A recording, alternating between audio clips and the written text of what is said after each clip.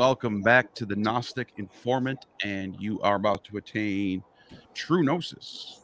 And today I'm with Dr. Ammon, who is about to run down the Epistle of Jude, and that's Jude in English.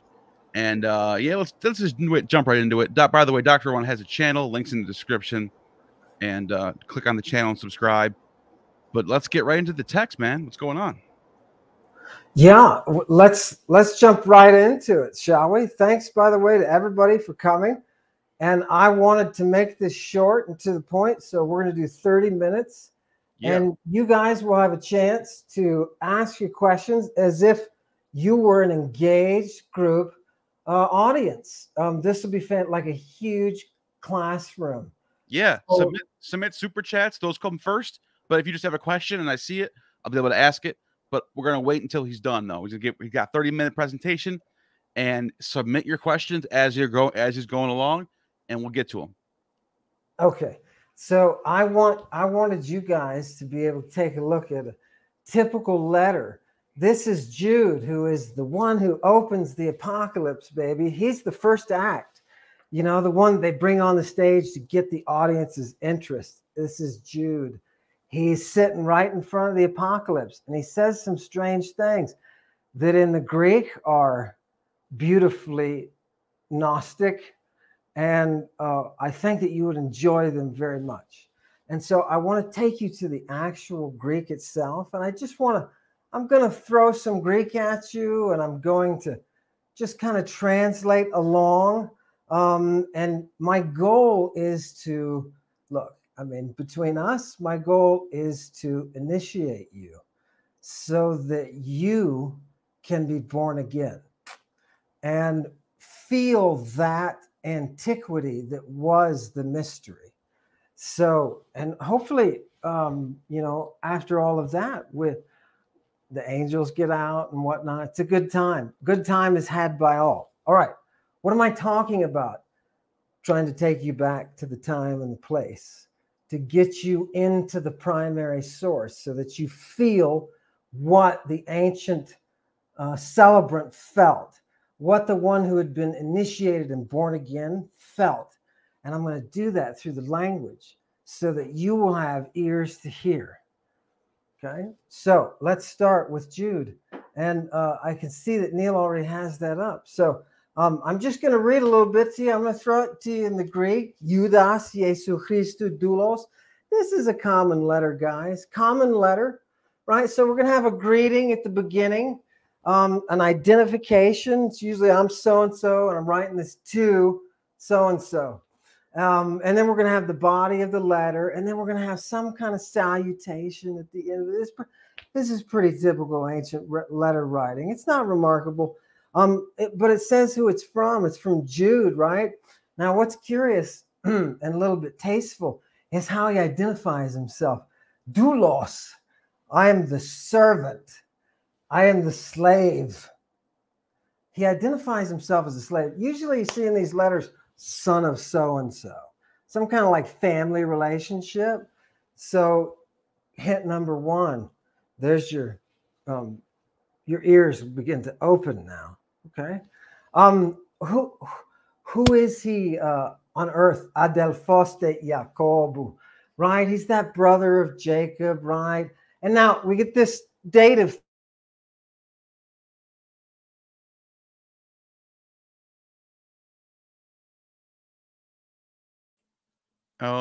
just a little tactical difficulties there. So hopefully he's gonna be right back. Called. There we go. To those who have been summoned, to those who are now the chosen, right? This is a group. This is a group in antiquity. You're moving into the mystery religion, little cult. Things should start to smell like a cult a little bit. And sure enough, languages. And then we get verse 2 is just a common greeting. You know, hey, you know, mercy upon you. You know what I mean? And peace and love, right? Let them be doubled, right? This is the word for plural. Let them be pluralized, baby, right? So it's a nice greeting. Now he's going to address his audience. Agapetoi. those who are the beloved. Yeah, those who are the beloved. We meet together for our agapetic meetings, right? Okay. So look, he says, look, I've been busting butt to write this stuff to you concerning the koine soteria, the common salvation. And soteria is not a new word. It's been around for hundreds of years. And it's associated with the mystery religion's central figure. It's used originally, in the oldest text I found at least, of a woman. And she happens to be night. Great stuff. Oh, you're going to love this. Trust me, it gets a lot. Hang on, hold on. So he says, hey, beloved, those of you beloved, I've been working to get this thing to you about the common salvation because I had a real need to write to you, trying to get you to jump into the struggle, right? Into the agon contest, right? What the heck? What? Okay, well, some kind of contest they're having, right? Right? Contest for what? A contest for the faith transmitted to the holy. So, yeah, okay. Wow, if that doesn't pep you up, nothing will, you know what I mean? Why? Why does he have to write to you? Because there's these creeps who have snuck in, he says, right? Without people having seen them. They just kind of snuckered in. And these guys were written about. Hoi, palai, progegamenoi. These are the dudes that were written about. With respect to what, Jude? What they write on? Eis tuto to krima. That's we're in verse 4. Eis tuto to krima, concerning their judgment. What kind of people are these? Asebes. These are people without Saba. And if you hold, in the audience, if you hold a day sacred, you are keeping your Sabbath. You know what I mean, you evangelicals and you ex-evangelicals. Do you know what I mean? That Saba comes from the Greek word for to reverence or recognize, right? Is that nice? So, we have to fight for this thing that's being handed down, right? And these guys have snuck in and they're not really reverent, right? They're impious. What do these impious guys do? Metatithentes. They've exchanged charita, the grace. They've exchanged the grace for what? Es aselgean. What does aselges mean? It means wanton license, sexual violence, and idolatry. Wait, what? Right? Idolatry. So associated with the mystery itself is aselge. It's a purgation. So when they bring you into the room and start whipping you, that's part of the process of you being able to enter into that death state and to be resurrected. Now, let's see. What does Jude want to tell us? What do? They exchange the grace for what? The aselge and arnumenai. They're denying what? Ton monon despote. They're denying what? Jesus Christ is the one despot and kurion and Lord. They're not saying he's not the Lord, right? And ruler. They're saying that he's not just the one, that there are multiples. Well, that's odd. It's kind of fits right in with the ancient cult, but it's what do we do with it, right? Well, let's see what Jude tells us we can do with it, because there's precedent to this. There's reasons they're doing this. Get yourself into their shoes, right? Get yourself into their sandals. Verse 5. Yeah, he says, I want to bring it to your minds. You know how it was back when the Kurios saved you out of the desert, you know what I mean? And the second time, the people turned against him, then he was like, no, Apollo, I destroy. I am the destroyer. I am Apollyon, right? Why? Because they took out that calf, all right? And they were in the desert with all the snakes and yeah. Okay. It goes back to Noah and oversexed giants. Yeah, let's go there. Okay. So yeah, verse 9, yeah. Once these people were saved, but then he crushed them, you know.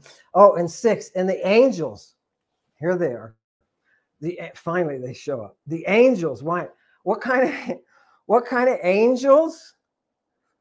The kind of angels that didn't keep their original cosmos, their order.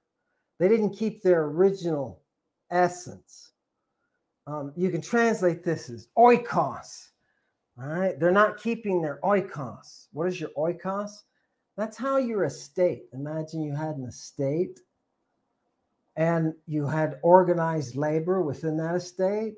Your oikos is that organization, keeps that going. So isn't this gorgeous? They left that. Why'd they leave that, pray tell? Yeah, and why'd they leave their arcane behind? That arcane, by the way, the German philologists in the 1930s were top. And that arche is the Reich. Okay. In the beginning was the arche, the Reich. Okay, I'm just bringing it across. Don't blame me what they did with the mystery, but identify the mystery. So, yeah, here they are in verse 6. Those angels, they left this estate, right? And leaving behind their own organization, right?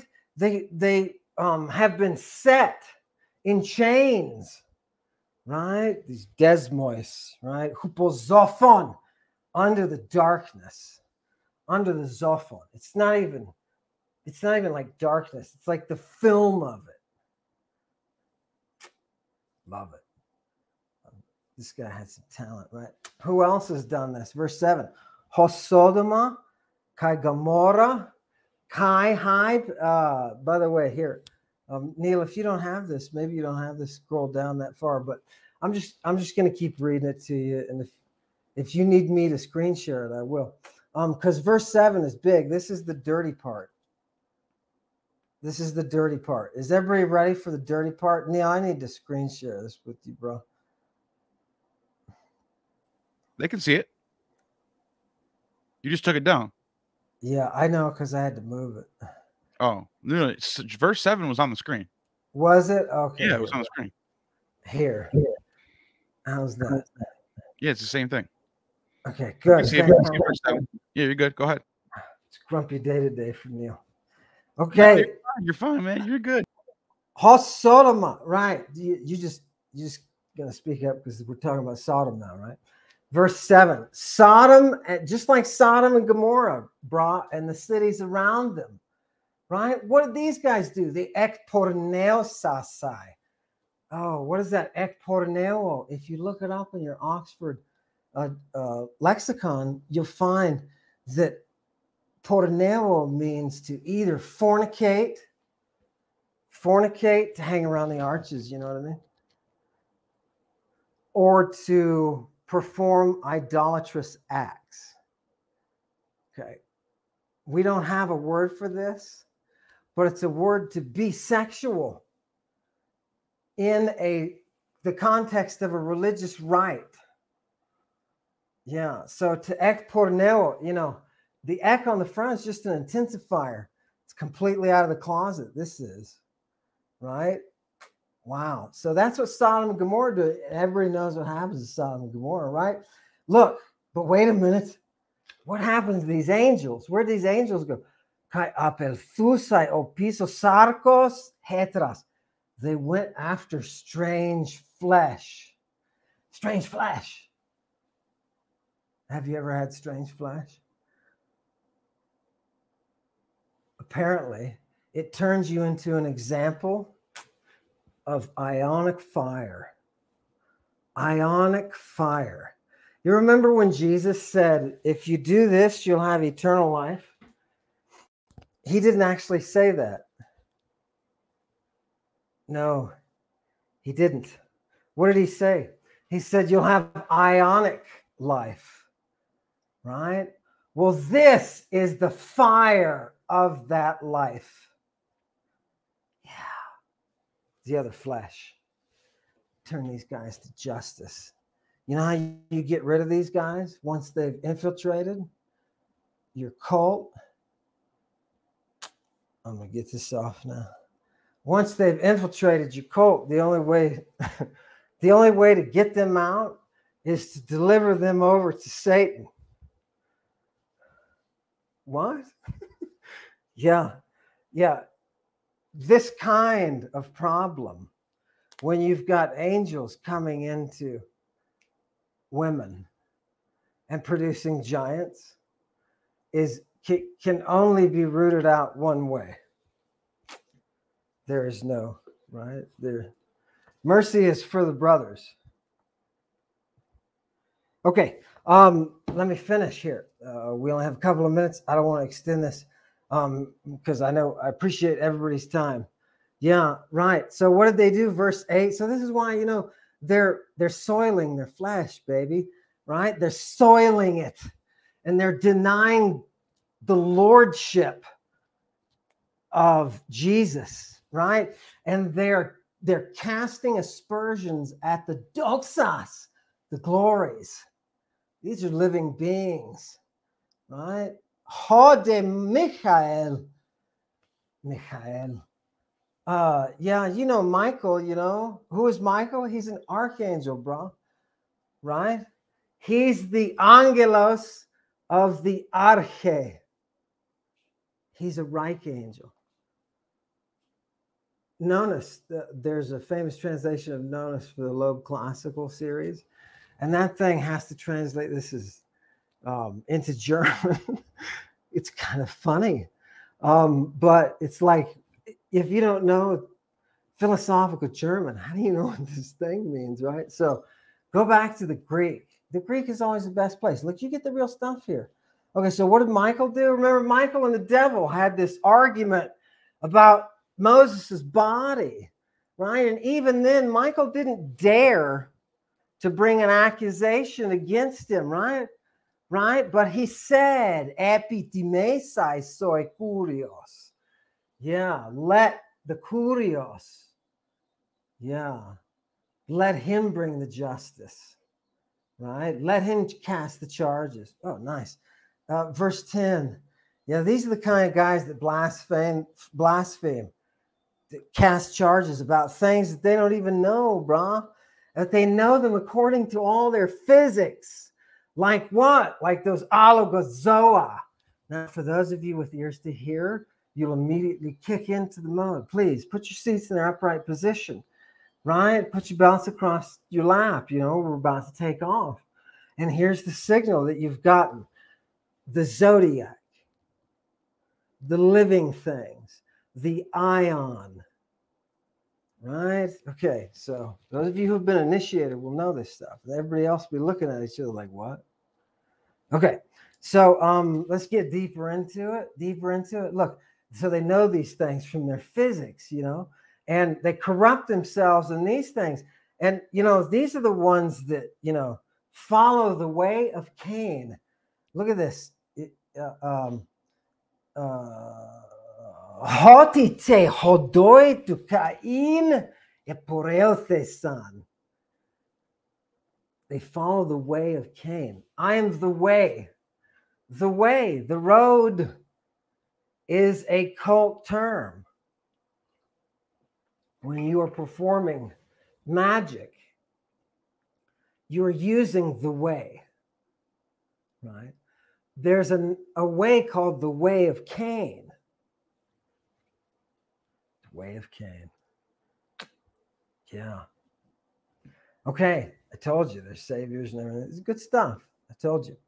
Okay, so and what are they doing? They're following the wandering of Balaam. And that word wandering, plane, it's there for a reason, because he calls him in a couple of lines. He says, you know what you guys are? You're asteres planetae. Asteres planetae. So for those who don't have ears, we hear one thing: stars wandering. Excuse me for that. Stars wandering. Yeah. Stars wandering. Yeah. Yeah. Okay. Hois, Hosophos. Hey, your screen's not sharing anymore. Well, that's okay. Let me just finish off reading for the folks, because we're almost done. We're almost done. We have 5 more minutes to get through this letter, right? Okay. Okay. So, I told Neil, I bind you. I bind you. You may not speak. You must be silent, right? Okay. So anyway, they're also following the ways of this guy Balaam, who's a known diviner, right? So, good. I know exactly what area of the cult that we're getting into. We're getting into that oracular part. And sure enough, the Korah that it talks about here, they're destroyed on line 11. Kaite antilogia poimainontes. Oh, sorry. Tu Korah apollonto. Yeah, they're destroyed. They're destroyed. Te antilogia. Translators usually put this in the confrontation of, or in some kind of, disagreement, right? Without any cult to the word whatsoever, right? But what's funny is there are logia and antilogia in antiquity, and the logia are verses. They're verses of oracular utterances from a god sitting between some cherubim. Yeah.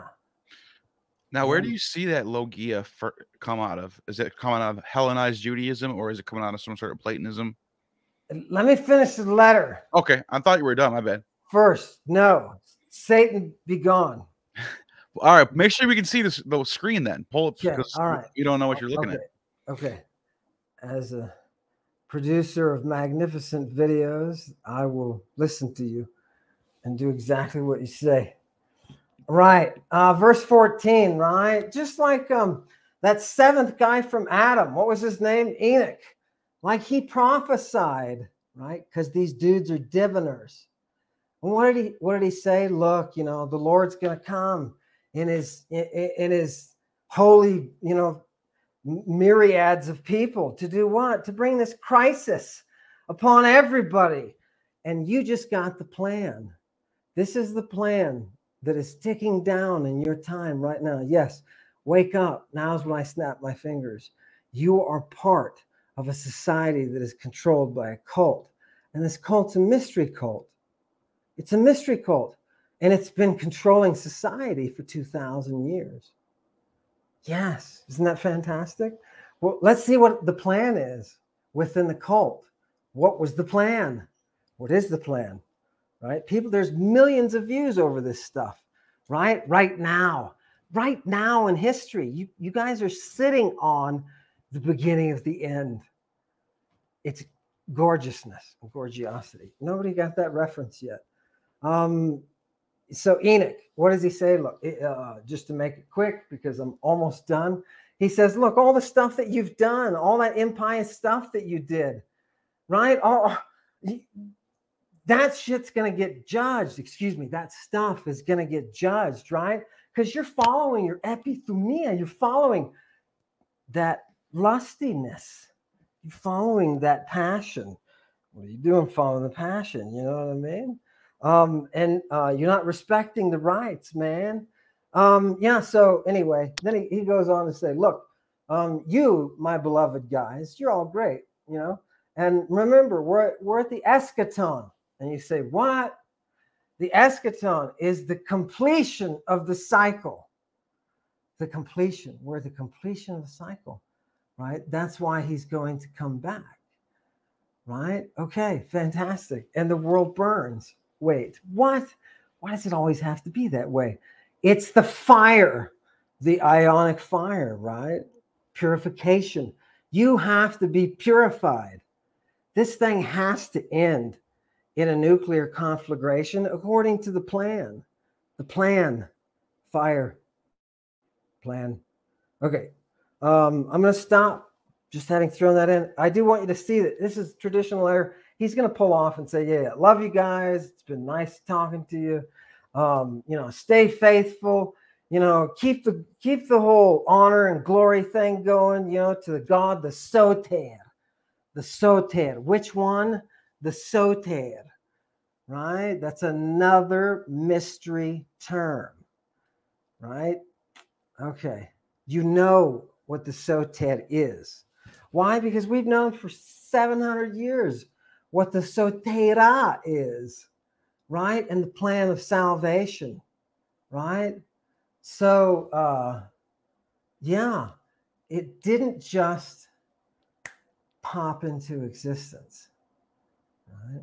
So I wanted to bring in some Enoch, but all I want to say now is realize that these guys are looking at Enoch, and Enoch tells us, quote, much of what you see from Jude is taken from Enoch.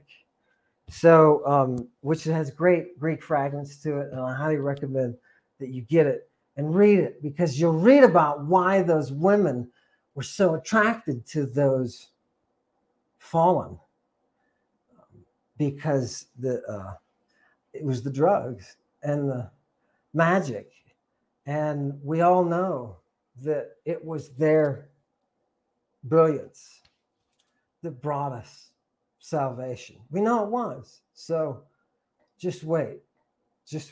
Which group am I in? Did I come to the right meeting?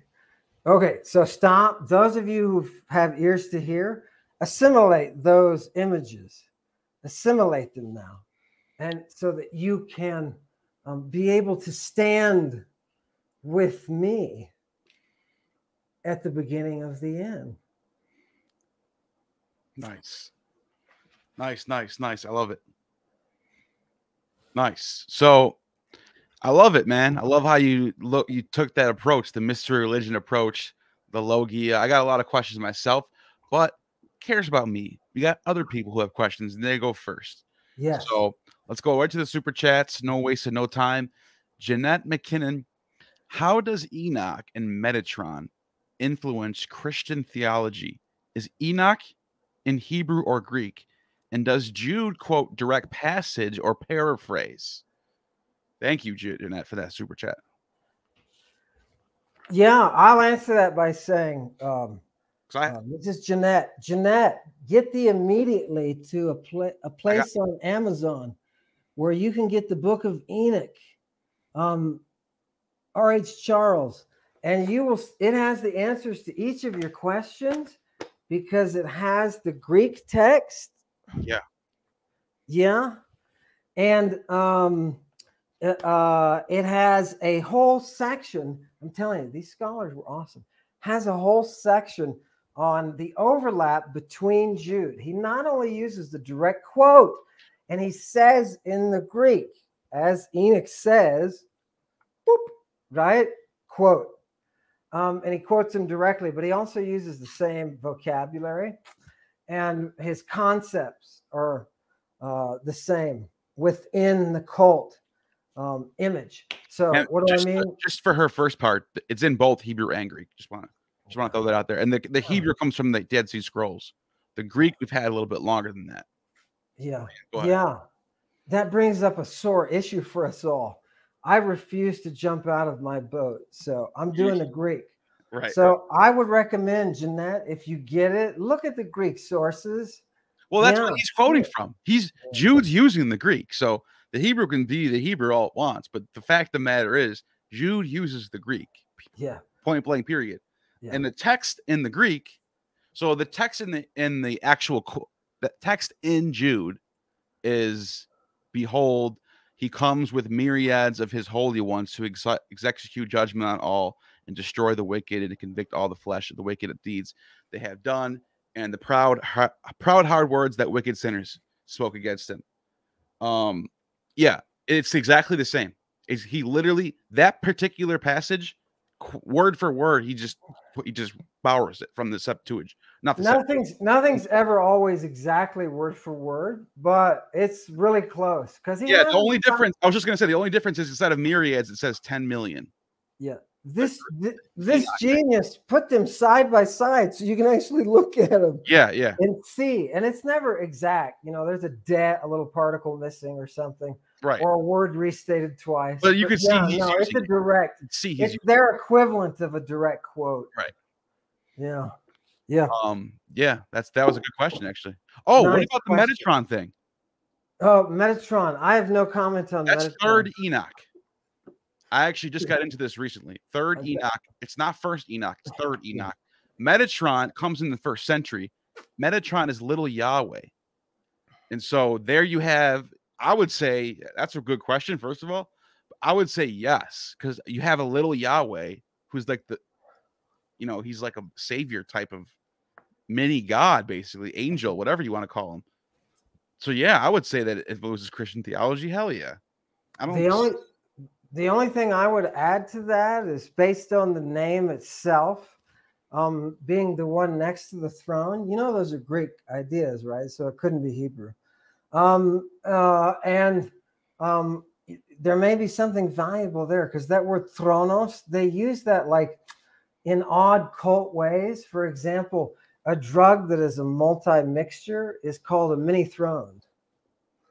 So it becomes, the idea of the throne becomes the cult's code word, or what Otto Kern would call the vox orphica, the Orphic voice.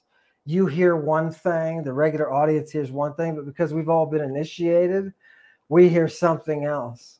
Yeah, so the Metatron, if Thronos is the equivalent of Pharmakos as the Victorians identified, then the cool thing is, then you could be talking about the actual communion itself, the blood.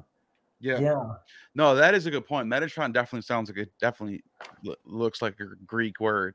But you know what's crazy? Forget about all that for a second, because the fact that Jude is using pseudepigrapha, well, we call it that. It's not really. These are just texts to them. There is no canon. There is no pseudepigrapha. There is no apocrypha. This is just a text from the Christians or the Jews, and they're using it. Now later on, we title scrolls, right? Later on we classify all this as that's canon, that's not. But what defeats that whole entire process of what's canon and what's not is Jude, because if Jude's borrowing from texts that are pseudepigrapha, which means false books, if you're going to say this is our false books, then why does your canon, your holy canon, divinely inspired epistle by Jude, need to actually quote from these pseudepigrapha texts? That defeats the whole purpose of you calling this text canon and that text not. It's done. Like it's over with that. Like you can't say this text is canon and that text is not, when the text that's canon is borrowing from the text that's not canon. What do you think, Neil? What do you think was the dirty stuff they didn't want people getting into? I mean, they took a lot of shit. Look, people. Not only does Jude quote this, but so does Peter, and a lot of Peter hinges upon this very it's Enochian sons of God, right? But the folks that edited this text, the Greek text, they put together a whole list of just New Testament references that are found from Enoch. Yeah, so and towards the end of Enoch, all over the place. Towards the end of Enoch, where it starts getting into like the calendar stuff. I don't know if you know what I'm talking about. It's like, because Enoch's a long text. Towards the end, it starts getting into all this calendar stuff, and it starts to sound very pagan-y. It starts to get real pagan-y for a little bit. And I'm not surprised why Christians, or anyone else for that matter, would try to separate themselves from this later on. Not early on. Early on, this makes total sense. You got these early Christians, they don't care. They're all into that. Even the book of Revelation. The book of Revelation has a verse that says Hades and Thanatos gave up their dead. Hades and Thanatos are two gods from Homer. From the Iliad. Strike you as odd? It doesn't strike me as odd, but it's to me, it's normal for early Christians, but later Christians are like, no, we can't have that stuff. For some reason, people just ignore that about Revelation. But Revelation's kind of like Enoch in that sense. Enoch has a lot of that stuff going on, a lot of that weird symbolism and stuff like that. But yeah, so yeah, that was my whole point. That was good, really good super chat though. The next they note in this edition, they note that the sirens are mentioned. Right. That's what I'm saying. Show up, and some of the prophets have sirens in them. That the King James would take that out or would change it so that it's, doesn't sound like. Yeah, the King James tries to clean up all the dirty stuff from the Greek. Yeah, that's why you have all these weird, I don't know, whatever. Anyway, that's another topic. But Derek Sanders, thank you for the super chat. How does Christian Sibylline oracles play into these epistles? Are these letters esoteric? Yeah. So that's a great question, because they called the earliest Christian Sibyllists. Their enemies did, right? Celsus. Yeah, says, look, these Sibyllists, right? So yeah, we know that there are oracles going around. Remember, oracles are something that existed in antiquity. Like we have social apps, they had oracles. And these oracles would be handed down generation after generation, written down. And you could just consider them public access prophecy, right? So, we know that Virgil has access to them. The Roman government does, right? In the Sibylline books, there's that tradition, which is great. So your question, how does the Christian Sibylline oracles play into these epistles? Well, we know that the very first oracle starts out with the flood that is caused when these sons of God hook up with these daughters of men and teach them all their drugs and plant knowledge and root cutting, right? We know that that's happening, right? These are healers, right? We know that that's happening. So, and that's right in the first Sibylline oracle that we have in our collection, our current collection as it stands. So you're going to notice the more of the oracles that you read, that they have a direct hand in the environment. You have the eschaton. The Sibyl will tell you about the eschaton. You think it was like a group of 12 men who made up the idea of the apocalypse? Really? You think it was? First of all, there's like 50 of these stupid things, right? Right. When I say stupid, I just mean it's a method of writing, right? It's so popular. He wrote an apocalypse. Apocalyptic literature. That's what it is. For like 200 years, it was the thing. So, but this is the one, and this is what's cool. History has come down to this one, and it makes me wonder what is special about John's apocalypse. By the way, that talks about the way of Cain and the throne of Satan, right? So Jude is right there. He's opening it up. He's the opening act. I'm telling you. He's right before it. When they put that together, they did that for a reason, because it plays right into it. That Enochian ID, like worldview, and then boom, Revelation right after that. So yeah, that makes sense. Thank you for that. John even references them. But and I was just going to say, the later Christian Sibylline oracles make it even more, like, play into what you're saying even more, because the later Christian Sibylline oracles from like the 13th, 12th century, 9th century, the real like medieval ones, they are like continuing Revelation, basically. Like the way I have it sitting right here where it has like, the Mehemet, who is the Baphomet, and anyone who wears a turban has the mark of the beast.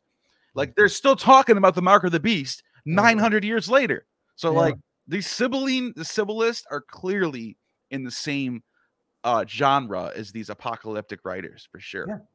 And are these letters esoteric? Yes. And what's the the mark of any esoteric knowledge? That it has to be decoded. You have to be initiated to gain access. To be born again, you have to enter as the little child. Why do they call it the little child? Because that's the initiate. That's how they present you. Yeah. Right? You and I were just talking about the Vestal Virgins. The Vestal Virgin was a huge, big deal. And they're the ones who held the Sibylline oracles. So they're whether it's a direct connection, but there's an indirect connection to how this Roman Christian church plays out, because you have these Vestal Virgins who are like 6 years old being initiated into this cult. For that, they have to be there for 30 years.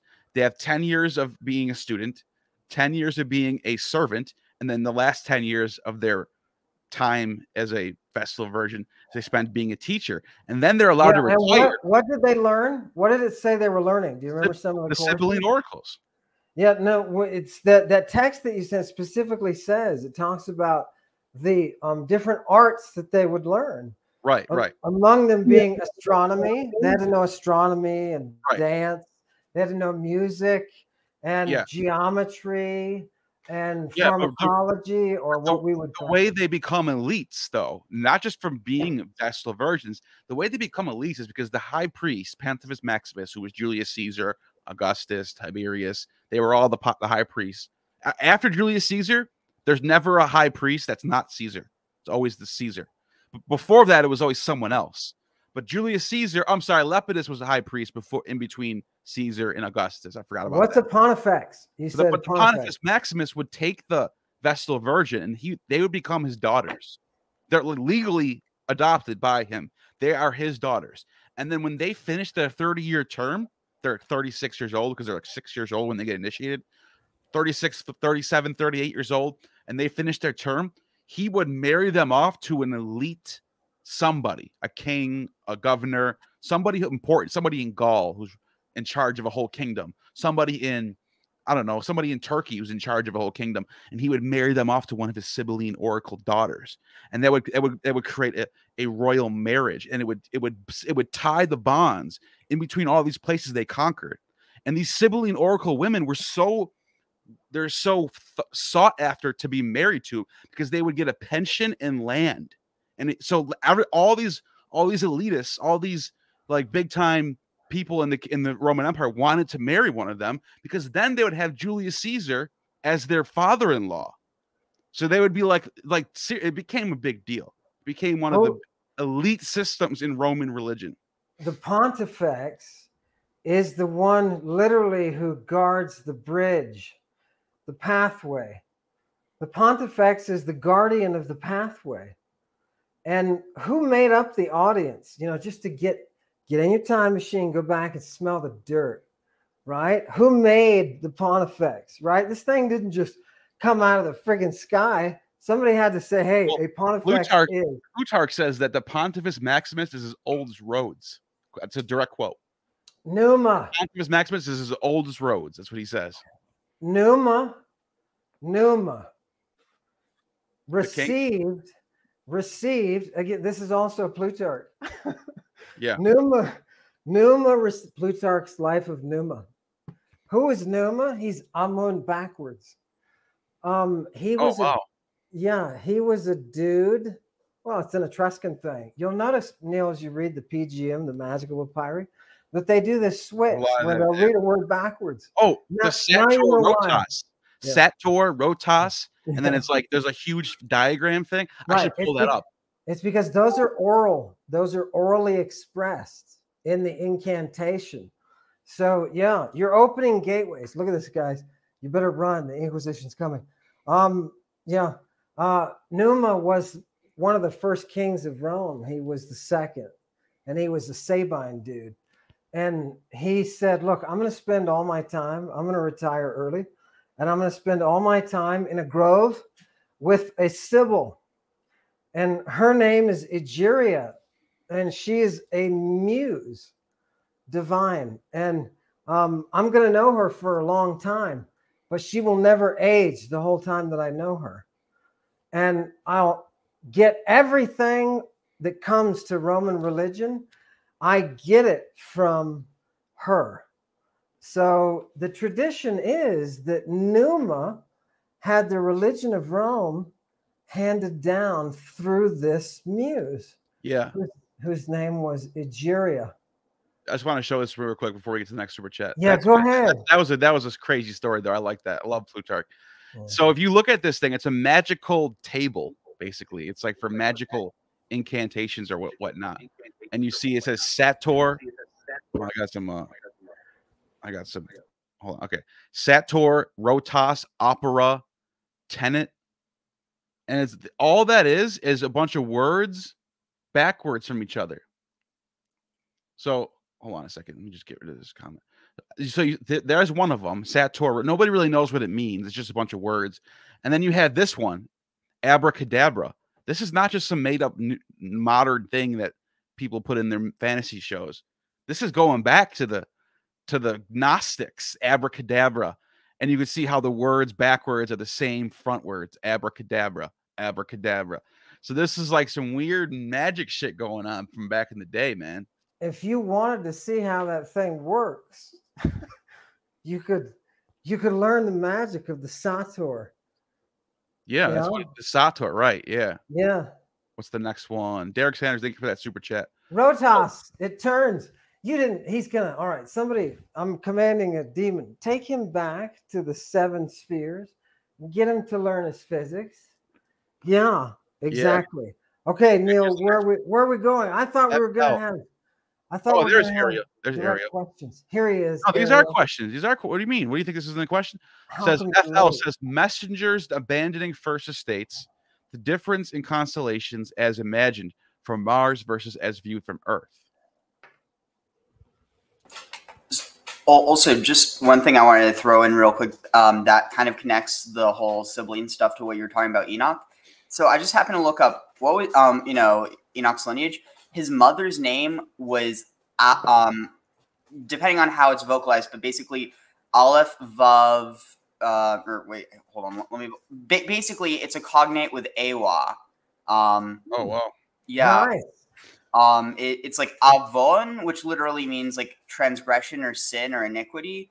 But what's interesting is that not only does it mean that, which has this context within these older traditions, but it also has it's like ewan, which is really close to awan, which is really close to ewa ewoy. Yeah.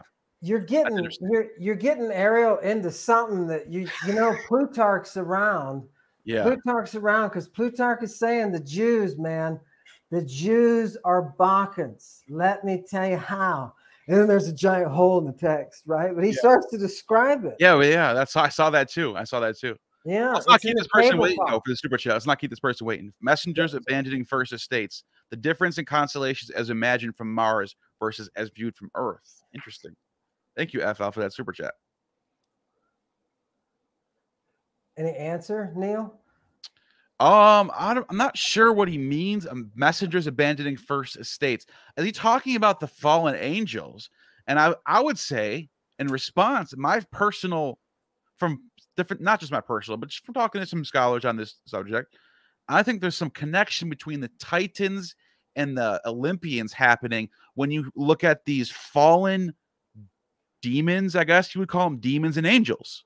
So the demon and angel dichotomy is sort of coming out of this idea of the dewas, the demons, and the gods, the Olympians or the Titans.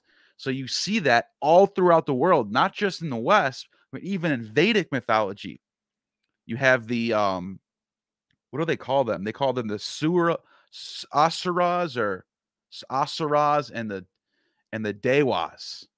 And you have the two different sides. And on one side you have Mithra and you have Varuna, and on the other side you have Krishna and Shiva, and they're opposing each other, and they're all. It's just you see that type of thing happening. So yeah, that's that's what I would say. You have anything to say about that? At least what I'm gathering from this, how they're saying the difference in constellations as imagined from Mars versus as viewed on Earth. I think they're implying that they think that humanity or humanity's ancestors or something once inhabited Mars, and basically that like you would have a different perception of how the constellations. I don't know how different it would be though. It's not that far away. I think you would still have you'd still see the same stuff. Except instead of seeing Mars, you'd see Earth.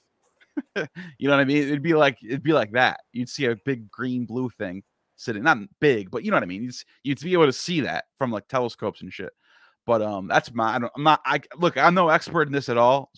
Somebody who's into like science and astronomy is probably thinking this dude's an idiot. So don't take my word on that. That's just what I think. But I was more going off of his first question, but yeah. Second question, I don't know. That's a good question though. Jim Markstein, thank you for the super chat, says, do you think Ophites and Nicolaitans really drank the cups of porneia?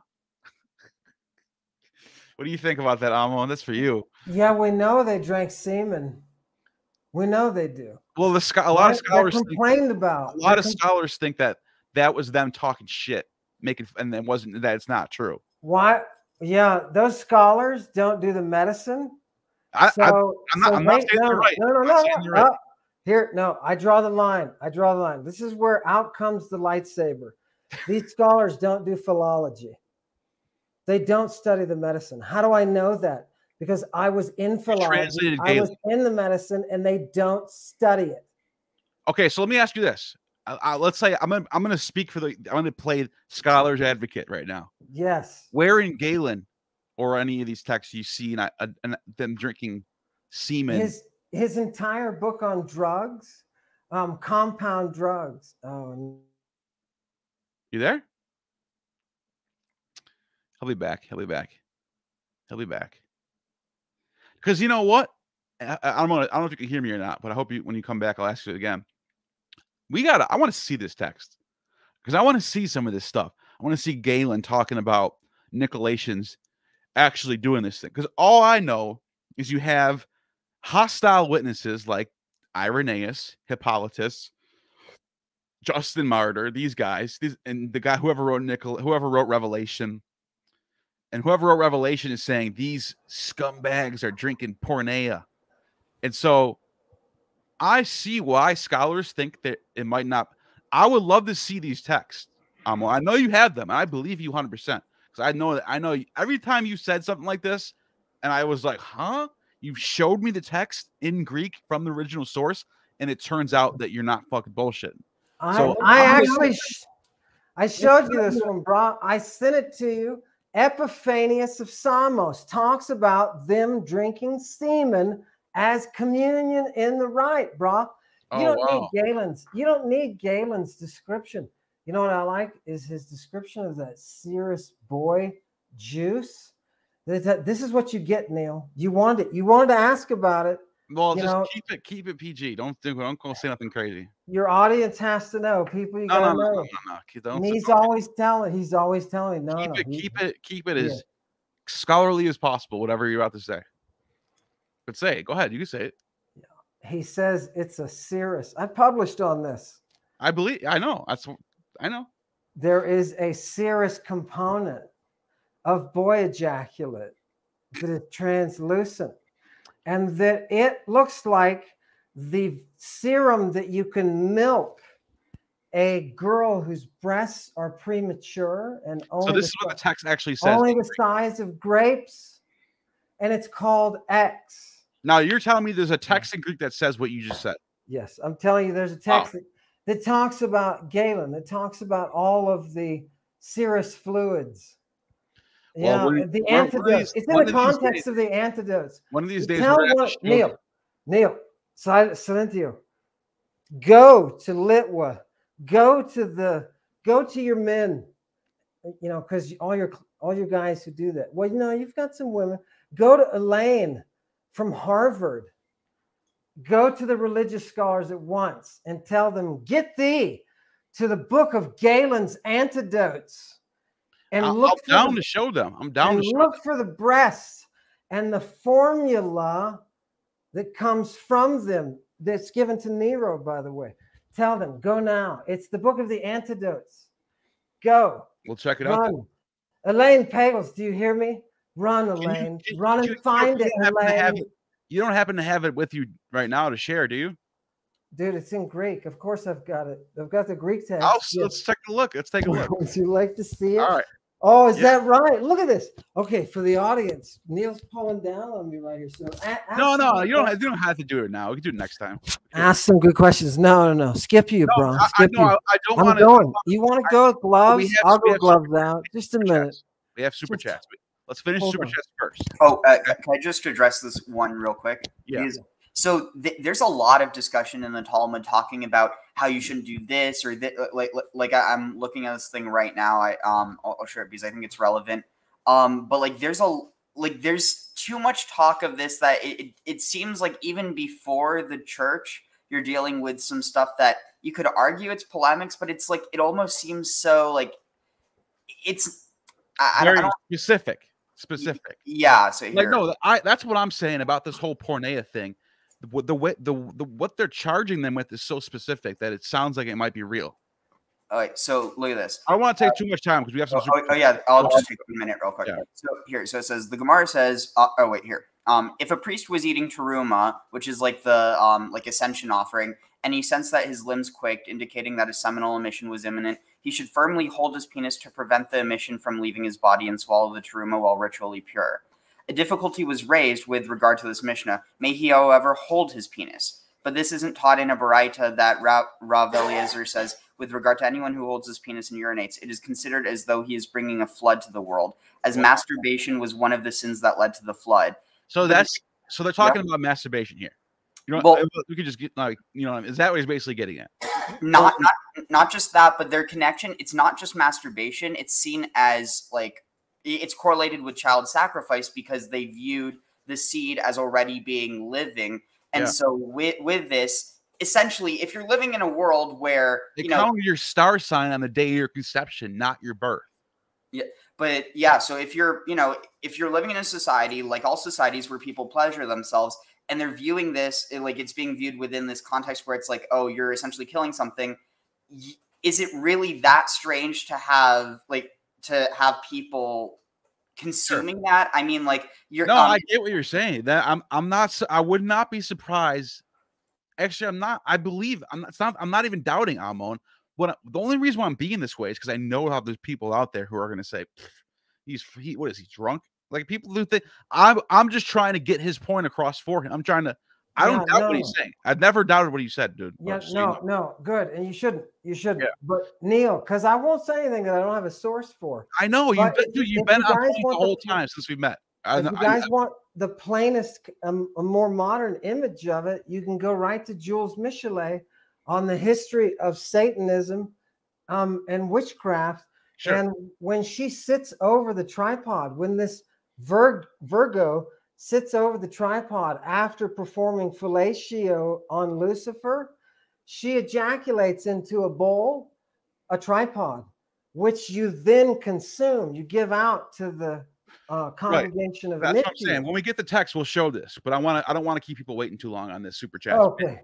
That's all. Mandy, thank you for this super chat. You guys are on again. I wonder from last video, what is the quaternary of the sky for initiation? If you can say. Do you know? What is the quaternary? No, I can't say. I honestly, Mandy, I'm so happy to see you in the chat, and thank you for the super chat. I am having trouble understanding the question. If you don't have to send another super chat. I'm looking at the chat. I'm looking I saw you just said Saturn, Holy Father. Can you reform the question so I understand it better? You got no, it's okay. It's Mandy. I understand. Okay, this is from last video.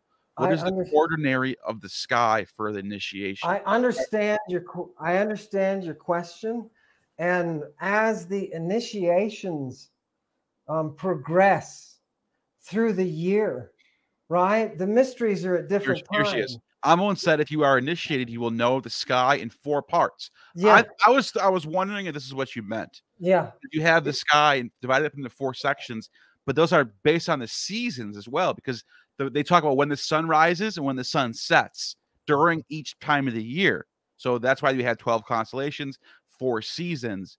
And I guess I don't know. So is that clear? Look, this is the best I can do, Mandy. It's the closest I can get you, without lying to you or trying to sell you a book, because I don't want to do either of those things. Right? You're just Mandy, so I'm going to be nice, right, and be another human being to you. The 2 things that I can get close with is each of these initiations are at a different time of the year. The Eleusinian, for example, the big one just happened in late September. Okay, so depending upon their quartering of the sky It would be from that time of year, from their perspective on the map. But having said that, having read enough John of Lytis, I can tell you, for example, everything that they do with respect to these initiations is controlled by a cycle of the moon in addition to the sun. So whatever the when the horns are in the position that they need to be for, like the Hecatean rites are all done, and they'll talk about when the moon is dark. They'll talk about Lytis. This, I'm confusing you, but this will make it clear. John Lytis says, look, you can chart everything out according to the position of the moon in what what house it is, and depending, and then he associates that with lightning, right? With signs, different signs.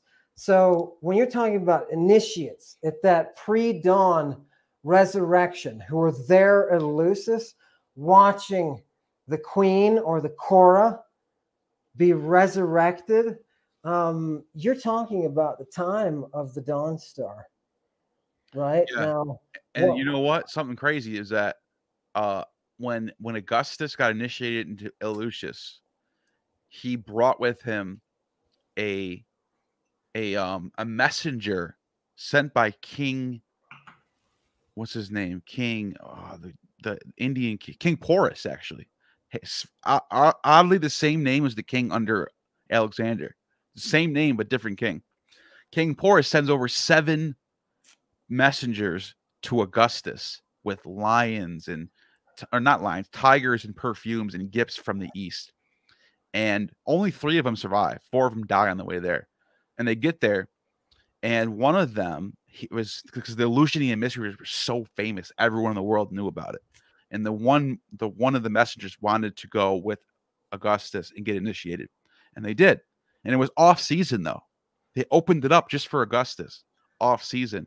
And this guy got initiated into the rites, took the kykeon, went through the ritual, and whatever happened, his mind was blown so much, he jumped into a fire and killed himself because he was ready to go. He's ready for the afterlife.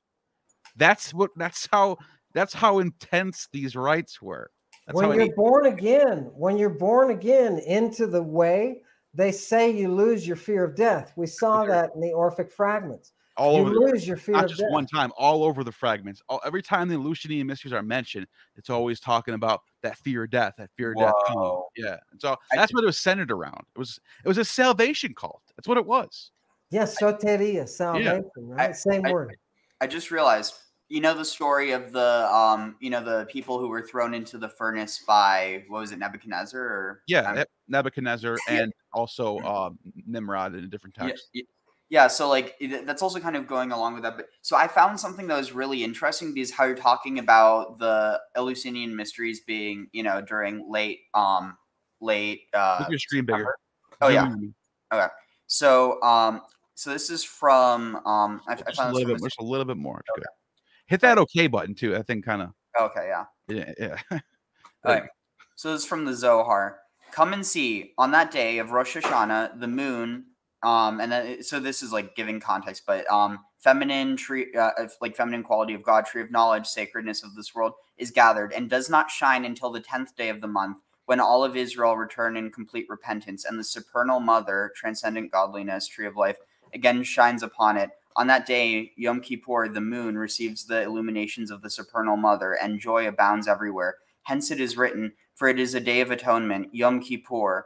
It should have said Yom Kippur in the singular. What is the meaning of Yom Kippurim in the plural? This is because this is the time when the 2 lights shine together.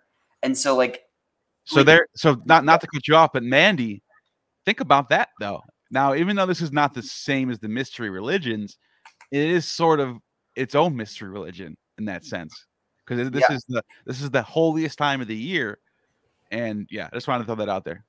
Yeah, just the other thing I want to touch on is like this idea that, there's this, cycle of like mystery traditions. And it's like, it's not the way that Judaism is viewed, but like in a way it kind of is. Like you have, this cycle that repeats itself.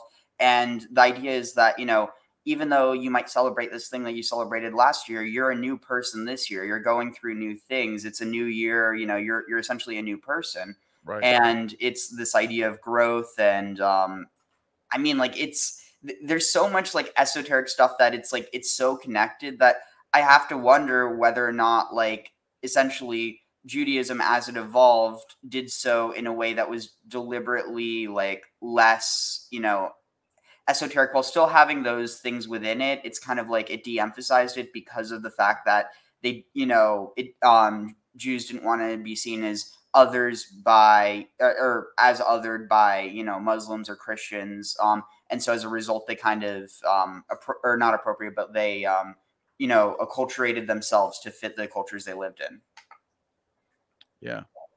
Yeah, and they've got that oracle thing going. They got prophets, and they got that whole oracle thing going with the telesterion, the tent where God comes to them.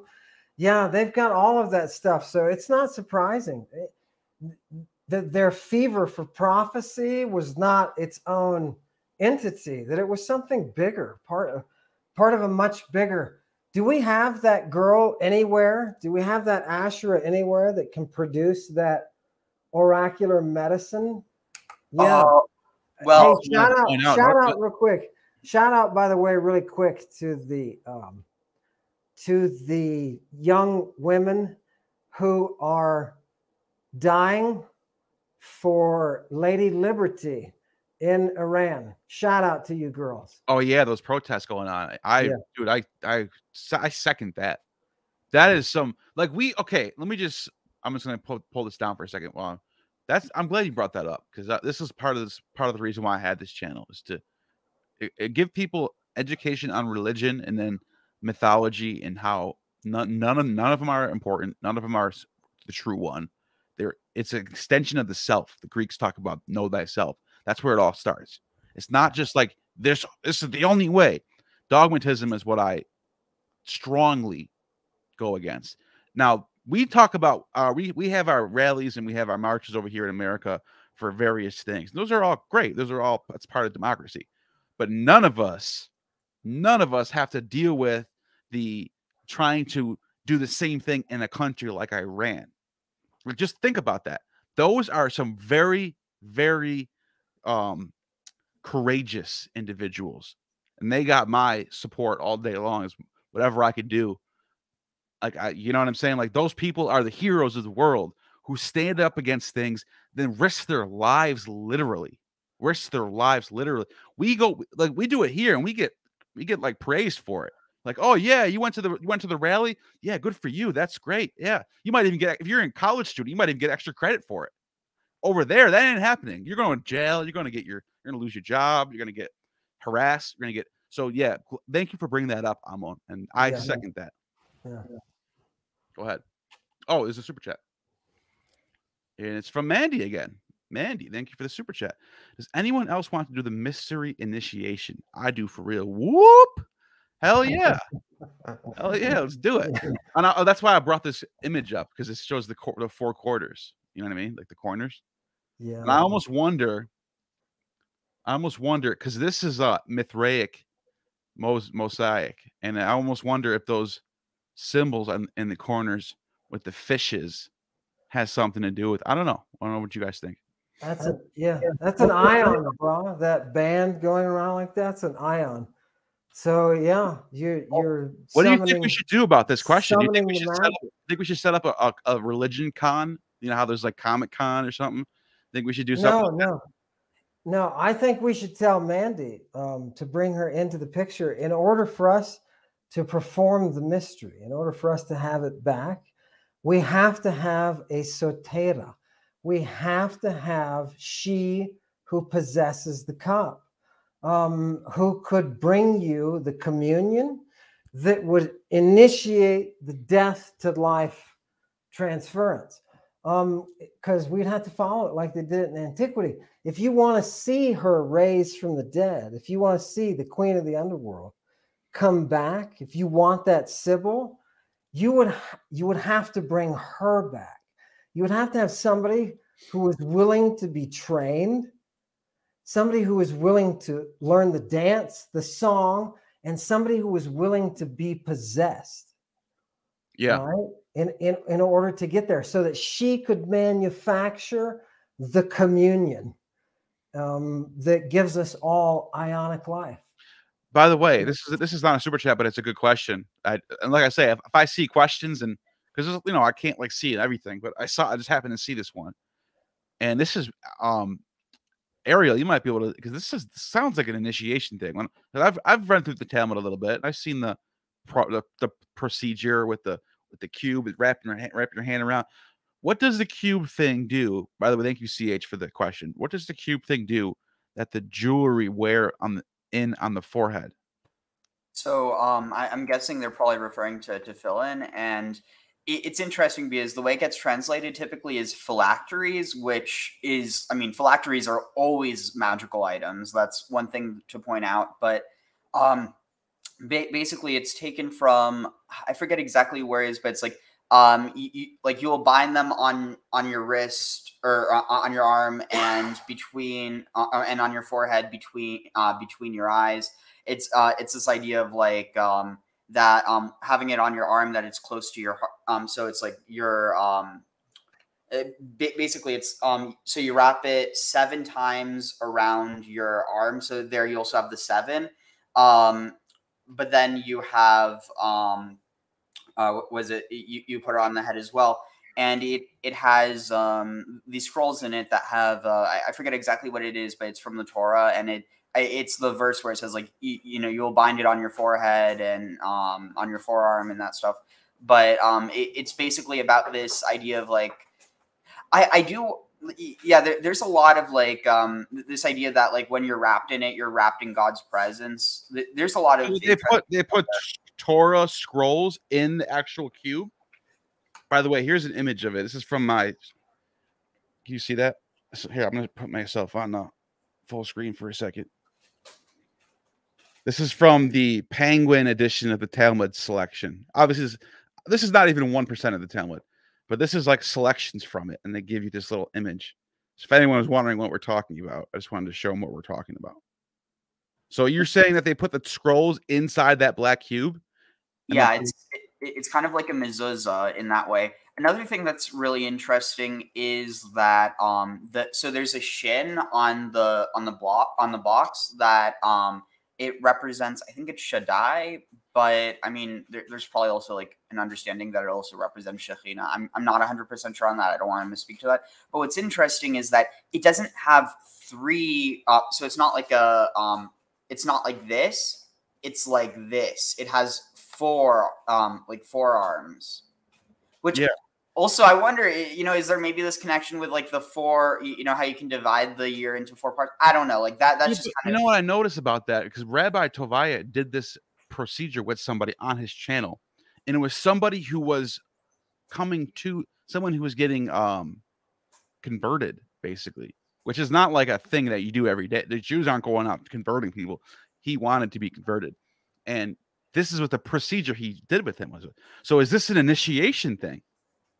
Maybe, maybe not. Okay, I'm going to say something, perfect spot. I'm going to say something funny to answer that, odd, and you're going to think, oh, yeah, where's the source?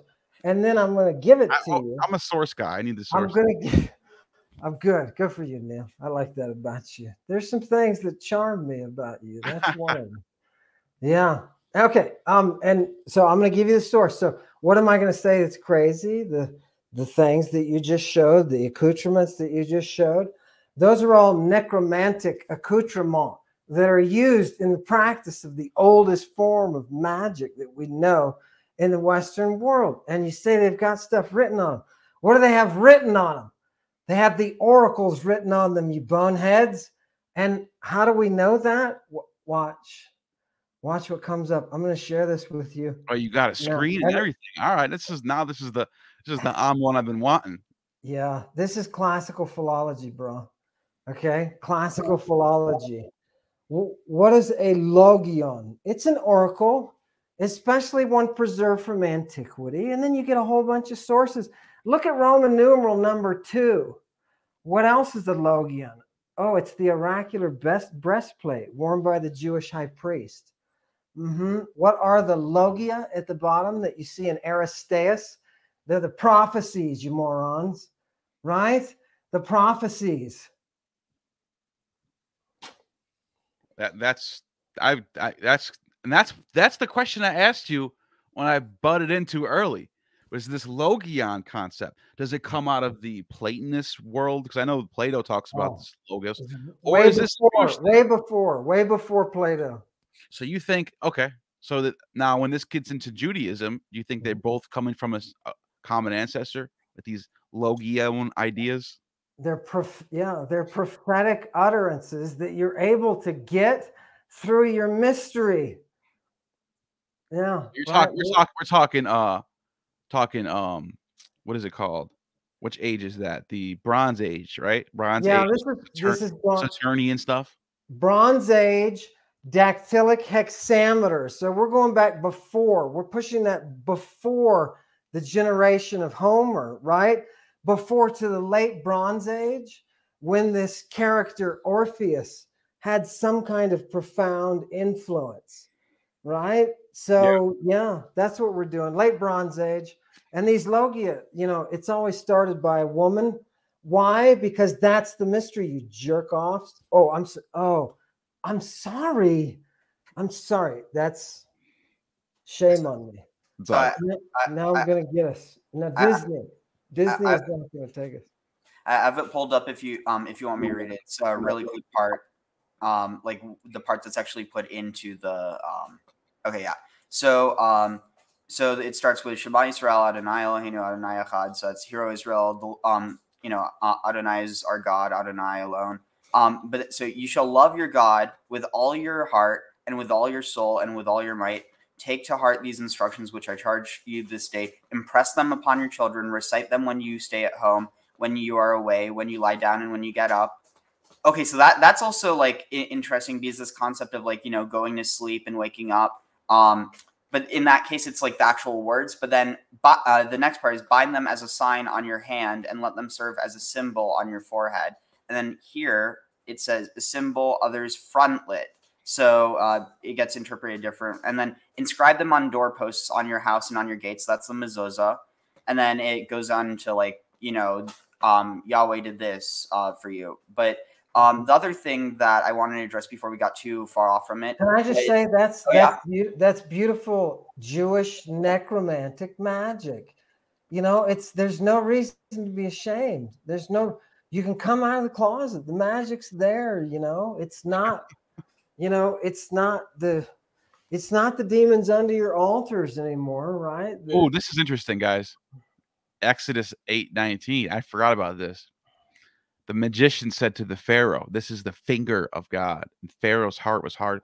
The verse right before this, though, I wish he would have put that in there as well. And verse 18 says, the magicians tried to produce gnats by their secret arts. They could not, since the gnats were on people and animals everywhere. Like this idea of the secret arts. Like, okay. What's the finger of God? Wait, you've got the dactylians. I was going to say that. Right, the dactyls. The dactyls, yeah. Mm-hmm. And they're addressing this in the text. Now I get it that they're Moses is on the opposite side of these people, right? These magi, whoever these are. But still, it's in the text as if it's real. They're not saying that these were fake magicians. They all failed. No, they're coming out. They're doing real magic right in front of Moses. But Moses is just upping them. So you got to remember. All that stuff's in the Old Testament too. Yeah, they're not denying that it's real. They're saying that it's real. Yeah, yeah. And even like Saul. You've been. Go ahead. Oh, I was just going to say, even Saul, he hires the services of it gets translated as the witch of Endor, but literally Baalat of Endor. And so if you break that down, Baalat, the mistress of. We're not sure what it's from, but probably from the root av, which means father or ancestor. And so it's like the mistress of ancestors, the necromantrix of Endor. And so basically, it doesn't say that she's false. It ends up being that, he shouldn't have listened to her because she told him he was going to die that day. And whether or not the reason that he died was because he was depressed that he heard he was going to die, and so he fell on his sword, or whether she prophesied and, she was telling the truth. At the end of the day, it's not said that she was, a scammer. It wasn't saying that she's a false, No, she legitimately prophesied He legitimately used divination, contacted dead people. Samuel comes up. Samuel's like, "What do you want from me? I'm resting down in Sheol, and you're gonna bother me? Like, leave me alone, bro." He kind of, you know what verse I'm talking about? Where he gets a hold of Samuel. Yes, Yeah. yes, and yeah. So it doesn't say that it didn't work. It works, and we're not talking about ordained priests in the Holy of Holies. We're talking about regular people who are considered pagans and idolaters doing real magic in the Bible. Therefore, they're not opposing that it's not real. Like I'm not sure if I make it sense or not, but I'm sure one person understands what I'm saying. Which is what our angels are getting in such big trouble for. Right. They're passing that art on to these women that they've decided. Yeah, and the reason why I'm bringing that up though is because later on, especially right now, with all these these Christians who have just no allure to them, that they're just not. They're just like these pastors in these like conservative churches who are like Trump, whatever. They try to say, oh, all these other Vedic and all these other pagan worship, they're all fake and magic's not real.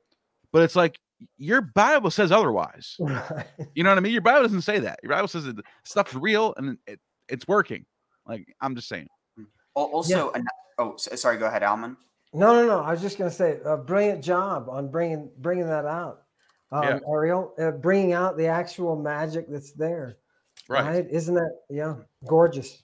So yeah, here I pulled it up. So you have Baalat, which is a mistress or a female owner, or a sorceress, necromancer. But here you go. So Baalat of water skin bottle, or a necromancer, ghost, or practice of necromancy, of Endor. But what's interesting here, so the word for divine is kasmi, divine for me. Hold on. And what's interesting about this is that the word kasam or kosem, it means to practice divination. But I do wonder, is it maybe also a cognate with cosmo, like the the root cosmo, like as an order, or like the cosmos, and this practice of divining the future from the stars. Mm-hmm.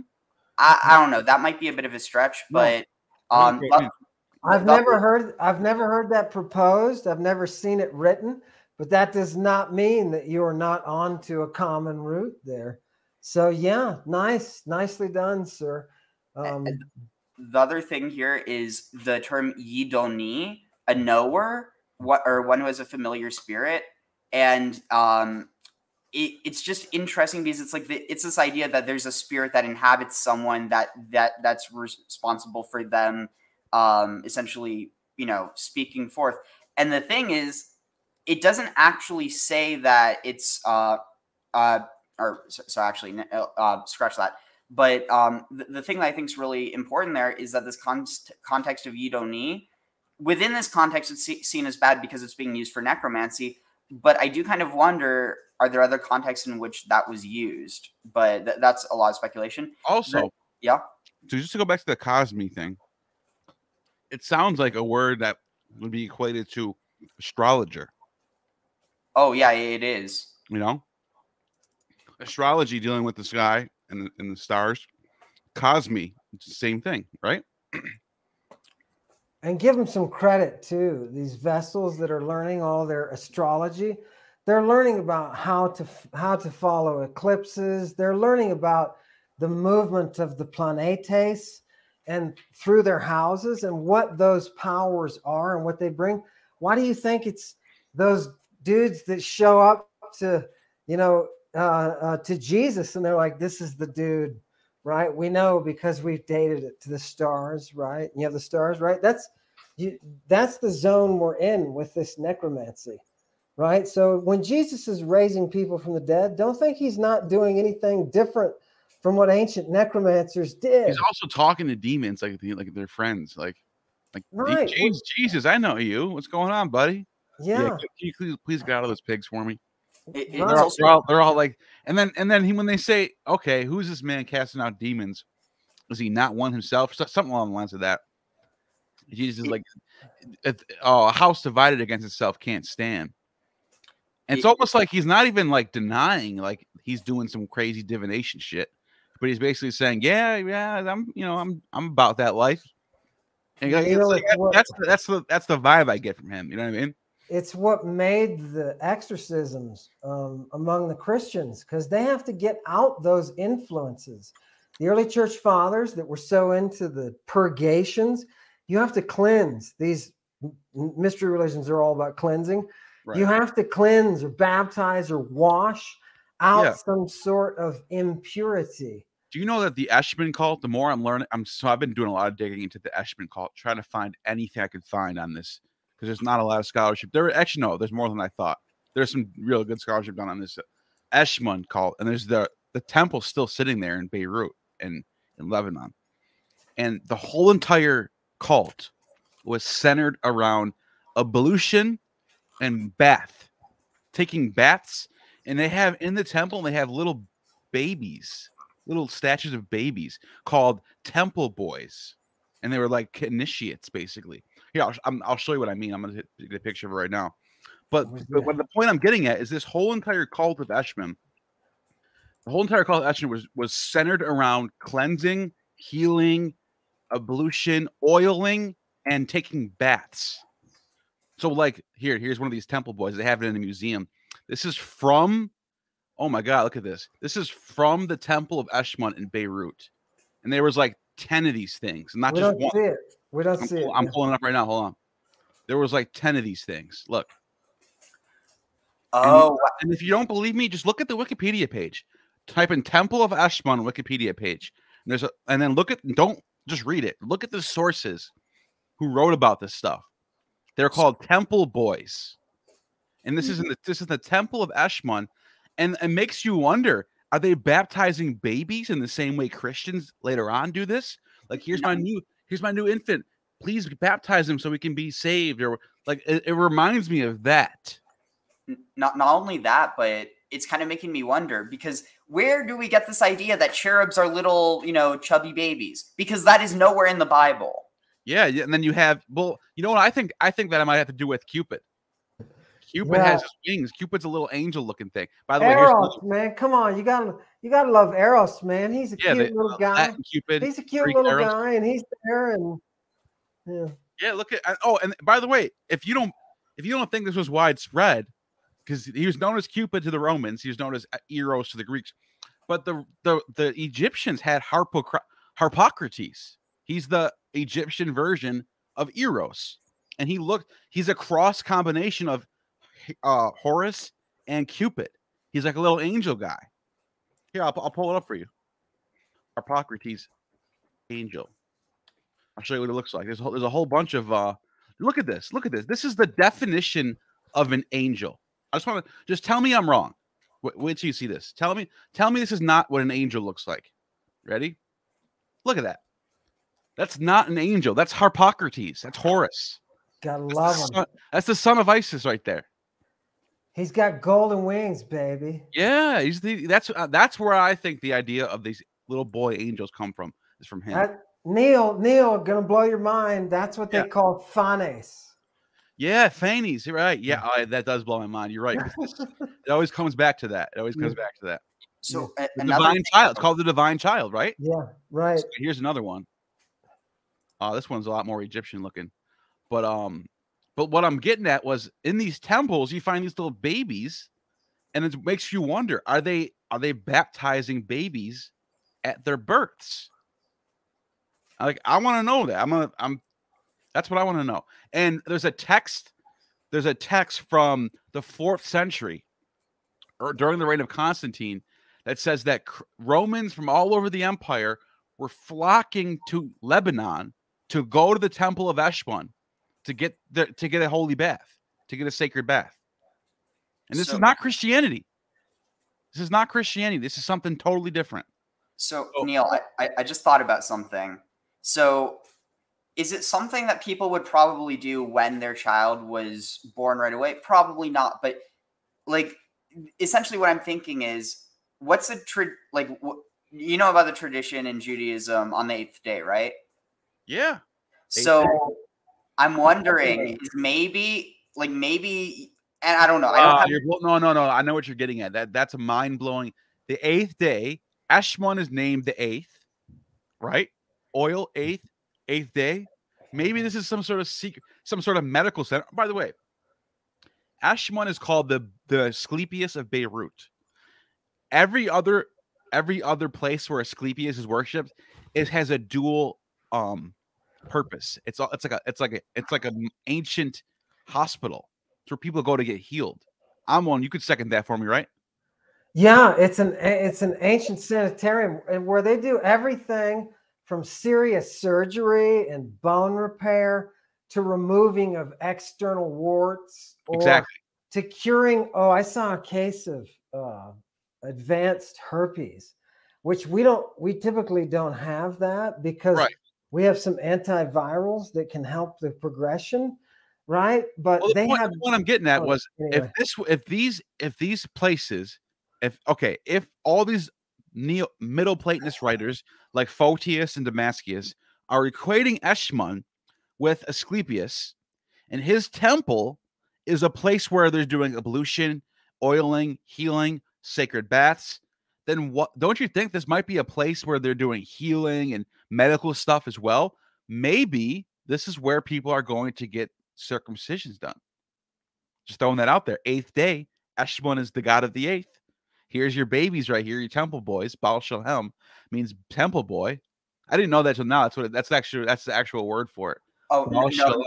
no, it isn't. So that must be the name of the temple or something. So Baal, Baal Shalem. Lord, what does that mean? Lord, Shalem. So it's referencing like Shalem, the god of the dusk.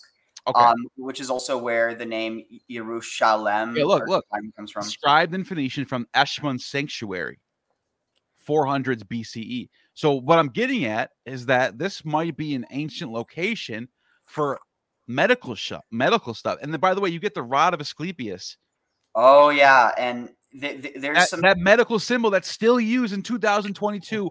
Walk into any hospital and you will see the rod of Asclepius. So hey, Neil, Galen did his training at the Asclepian in Pergamum. See? That's where he did his medical training, and he was known. Well, he became known all over Rome, right? Yeah. But he did his training there, and he has a very nice recipe. Again, something you won't believe me, but I'm going to tell you. It's called the circumcision repair. And you can actually I've heard of this. Epispasm. Yeah. Okay, fine. We won't talk about it. No, I didn't say not to. I said I get what you're. There was a reverse circumcision. People who got circumcised who wanted to not be circumcised, they did a thing on them. But look at this though. Eshmun identified with Asclepius as a result of Hellenic influence over Phoenicia. The earliest evidence of this equation is from Amrit and Acre from the 3rd century BC.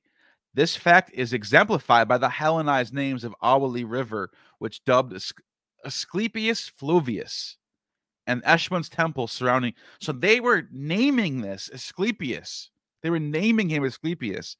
The river Asclepius, yeah. Right. That's where he was at, though. So there's no doubt in my mind that this was a healing center for the ancient Semites. It's also worth mentioning that, and there's speculation on this. Like, I don't want to say that because this isn't a Jewish tradition. I want to specify. No. But there is some understanding that maybe the practice of circumcision is like essentially evoking some sort of like serpentine imagery, like phallic serpentine imagery, and that essentially the removal of the foreskin, it resembles more of a snake that way. But if that's the case, that could also be a connection to Eshmun. Right. Can we get there with the baby that Neil dragged in? The baby getting washed? Can we get to the fact that we're also drinking aborted fluids? And look, in one of the notes, it says the front register depicts from left to right. Eros, we were just talking. I didn't even know this. Eros, an unidentified matronly goddess who stands behind Artemis, who is crowning and enthroned Leto. Apollo stands playing a kithara guitar. Remember we were talking about kithara guitar? Next to Athena, Zeus appears next, and they're describing the temple. Why do you doubt, dude? You doubt all the time. It's Jerusalem. It's where that kid was. I know this is right outside. Mystery, this is right next to Galilee. So if you really, I'm not kidding. Look here's the map. Can you still see my screen? I don't know why the dot went away. Okay, can you see my screen over here? Can you see my mouse right now, guys? Yeah. Okay. This right here is Galilee. That's the Galilee. That's the Tiberias River. That's the shores of Galilee right there. Here's where this place is at. Right down the street, guys. For someone to say that there's no way their culture influenced culture right over here, you're crazy. You're crazy. I don't know, Neil. I see an invisible dotted line that divides them. Must mean there was no connection. All right, you're right. I stand corrected. The invisible lines get you every time. There's a great falafel stand there too. Next time you're there. By the way, Neil is going to Israel.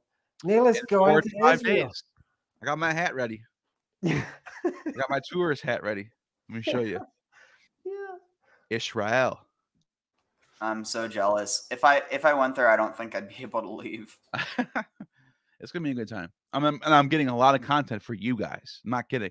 I'm actually gonna be working the most of the time there, just to get. I'm not kidding. I want to bring back content. And by the way, while we're there, we're going live every night. I got the equipment ready for live streams and everything, so we're going live every night. Me, Derek, and Dr. Tabor every night. So make sure you two are in the fucking chat too. You better be. Oh, I will. I'm going to miss everything else I had planned. Also, just one thing, because I don't know how long y'all want to go for, but one thing that here we can take the super chat. Okay, yeah, I didn't want to cut you off. I just didn't see it till now. Mandy, thank you for the super chat. Do you think the theory by Julian Jaynes, his book, The Bicameral Mind, has any explanation for why the ancients heard the gods or daemons outside of themselves, brain halves? Westworld actually kind of covers this topic. It's really interesting. And by the way, Socrates had a personal daemon who he spoke to, and people said that, like, I got the book right here. Actually, it's this one. It's by Plato, The Last Days of Socrates, and it talks about, and Xenophon has a text about this too, where he was talking to himself, but he wasn't talking. He was like looking up like this. Yeah. Oh, what about you? What do you think I should do? No, I don't know. And everyone's like, what the hell is Socrates doing? He was talking to his personal daemon. That's the claim. Like, I can't tell you what was going on. All I know is that's what the text says. Socrates had a personal daemon who he would talk to out in daylight in front of people. Wow. And by the way, he was charged for atheism. What in what world is an atheist sitting there talking to a personal daemon? Crazy. Go ahead. I don't know if was that. I hope I answered the question, sort of, right? Mandy, what do you do? What do you do with the satanic folks in the Middle Ages and their use of, during the Black Sabbath, of seeing the devil appear as they always describe him, this is the goat, black, big horns, taller than normal. He's got his nice pan legs. Right? Somehow I missed this one. I just want I'm sorry. Somehow I missed this. Melody, thank you so much. I missed this. Don't know how I missed it. Maybe I was looking up the Temple Boy thing. I just totally missed it, but thank you for that. But anyways, thank you. Sorry to cut you off. Just I don't like skipping people in line. That's all. But go back to Mandy. Sorry. No, they just say they saw the devil. So just like the Greeks, we'll talk about the resurrection. Even rational people like Cicero, talk about the resurrection that is so important, right? That they view. That's the kind of thing that the Satanists are doing with the devil in their rite, where they're all drinking from the Virgin. So yeah, is this something that the bicameral mind has convolutedly created? I don't know what psychology is. I used to cut up brains in a laboratory all the time. You know what I've heard about this? I don't know what the I what was the talking to psychology someone about this, and they said that the right and left brain almost act like two different people communicating between each other. They have different purposes in what they do. Now, I'm listen. Don't listen to me on this subject. I have no idea what I'm talking about. I'm only going off like some things I've heard from people say. But if that's true, that's kind of interesting. It's like you have two personalities, and like one's doing one thing, one's doing another, and they're like, oh, they're like talking to each other. You know what I mean? Like that's an interesting concept. You know how we discovered that fact, Neil? We discovered that fact from the bridge, from the Pontifex, between the two sides of the brain. Because dudes in World War II who had shrapnel go through and cut, there was a famous case of a guy who had that cut between his left side and right side, could no longer communicate. It's called a corpus callosum, bro. And anyway, that's how you find out that stuff. Now, is it the mind processing that allows you to hear the voices? You could go back, Mandy, and you could go back to the folks doing the Eleusinian mysteries and being there. You might see what's going on, and you might find that there's some magic there that can't be explained by right and left side brain. Although I would love to see your paper on. You know what we need to do, Mandy? We need to get a couple of devotees, and I've got a great microtome. We can freeze their brains, take slices of them, and I have some osmium tetroxide. We could stain them for whatever we wanted to, totally do a workup of their brain chemistry and see what it is, that's causing it. Great question, by the way, Mandy. That'd be an interesting science project right there. Whoa. But look at this. Look at this talisman I just pulled up. I'm really interested in the left side. Okay. What? No, that's the demiurge. That's Eros on the left, or Harpocrates if it's in Egypt. And then in the middle, what the hell is that in the middle? I think that's Ashura. That's what I'm saying. It looks like maybe the great Sophia, maybe Phanes. Why is she bigger than the demiurge, though? Well, not only that, but here I want to point out a few things. So first of all, and then you got the 7 stars inside of the serpent. Wait, what? Seven stars. That looks like the Ouroboros right there. That's a symbol of the universe right there. That's outside of her cave. It's outside of her cave. If this is real, I haven't seen this piece. Doesn't mean they didn't discover it. I didn't see it. But I haven't seen this one. But if it's real, it's a direct association with a cult then of Demogorgon. So, with the woman in the cave. That Ouroboros is the seal that's on the outside of her cave. Oh, I'm sorry. Where is the goddess? Where is the goddess? Hecate. Where is she? Of our audience is sitting here. How do we bring her back? Yellow Psych just said Hecate. How do we bring her back, audience? I'm addressing you. Does anybody ever address the audience? Can we try this? Audience, how do we bring her back? Lady Babylon, how do we do it? What is the story of the explorer? By the way, Hecate is basically another side of Lucifer. She's another side of what? She's Lucifer. She's the light bringer. Oh yeah. Speaking of that, something that I recently brought up with y'all in our text chat that I found really interesting is that so you have this idea that that the dawn of the star of the morning is that's associated with like good stuff, but then the idea that gets associated with the devil is likely a result of there was an ancient Near Eastern god named Azizos, or from the root like Azaz, which is also in Azazel. And so basically you have this one god that is probably associated with goats because the word Ez means goat. And so Azaz means like rugged, but there's just this general connection. And that you have two goats. One is sacrificed to Yahweh, and the other is sacrificed to Azazel. But the thing is that so Azizos at one point was known as the morning star, and so like I don't know, it's interesting there. But the other thing, could we just bring up the that coin again real quick, because there's something I wanted to point out. So if you look at it, so you have so you have in the middle you have like a feminine character. On the right, you have the demiurge, and on the left, you have essentially the was it like the savior or the son of the Wait, the son of the morning, right? Or Well, she's the light bringer. but he's the son of the morning, right? Like, Well, I guess he would be. Well, he's Horus. oh, well, He looks a little young to be out by himself. Like That's that. Horus. That's Harpocrates. but anyway, so But he's also Eros too. So son of the morning would be Lucifer. But that'd be He looks too young. Too young to be out by himself. How old do you think that boy is? That's little.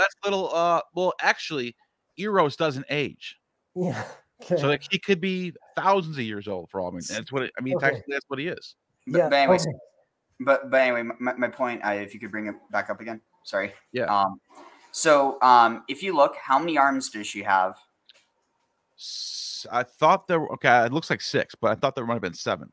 No, so there's 6, and then she has a head. And so, like does that. She always have 6. Oh, she does always have 6 arms, doesn't she? She has 3 heads, just like the triform Hecate does. Oh wow! Oh, okay. This is going to blow your mind. So, so the menorah is believed to like essentially represent or like embody like the spirit of the Shekhinah. Yeah. And so you have. And it's light too. That's even crazier. Yeah. And so you have 3 on each side, but then in the middle, you have the stalk, but it's kind of like this understanding that like a shin itself is 3, so it's almost like you have 3, 3, 3. But why does this one have 9? That's not a real one. So, no. So this is actually really interesting. I found basically there's this one thing where it's saying that when you make or like you should not make any menorah with 7 branches because it's so holy and it's associated with a temple. The idea is that you can make it with 5, with 6, or with 8. But the whole point is that you don't want to do it with 7 because like it's essentially the equivalent of like not like idolatry, but it's kind of like sacrilege. Like, who are you to think that you can have a 7 branch? Yeah. No, I get that. Like I'm looking at one right now inside one of these temples. It's got 7, but it's in a temple. It's actually in a synagogue or a temple, whatever they call it. And for some reason, I can't download this now too. Huh. But yeah, so the ones with 8, so like 4 on each side and then 1 in the middle, so like a total of 9. Yeah, that's used for Hanukkah. And interestingly enough, there's even this one thing where it talks about when you make a menorah, don't make it out of wood like the Hasmoneans did, which is really interesting because the Hasmoneans. Sorry, yeah. No, I just said what? So the Hasmoneans were Hellenists, but I wonder if maybe part of that Hellenism was that they were also like look essentially. At this. No, I'm sorry. I'm sorry.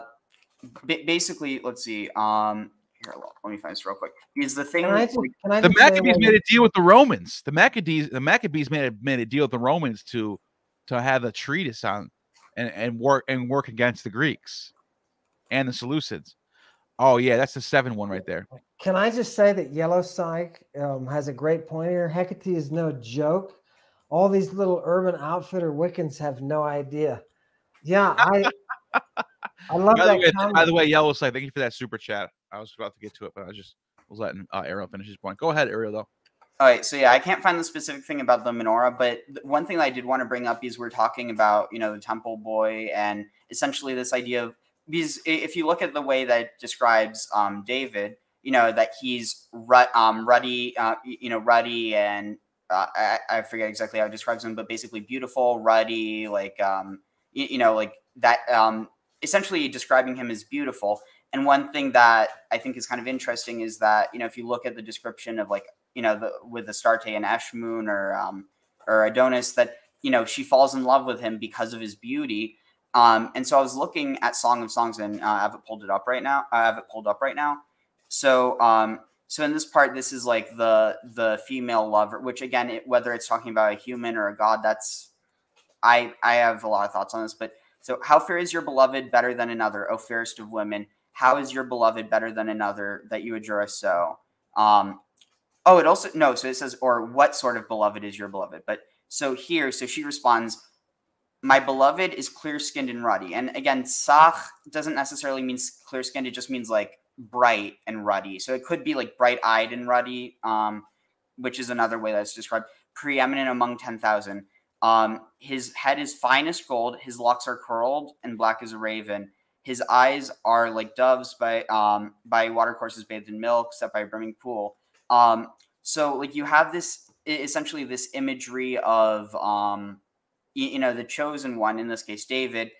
Well, or sorry, this isn't specifically referring to David, but the use of first of all, it's also Dodi, which is like a cognate with David. It's spelled the same, like it would be Davidi. If you spell it differently, it could be my David, but I doubt that's the case. Sure. What's interesting though is like how it says like clear and ruddy. That's also how David's described.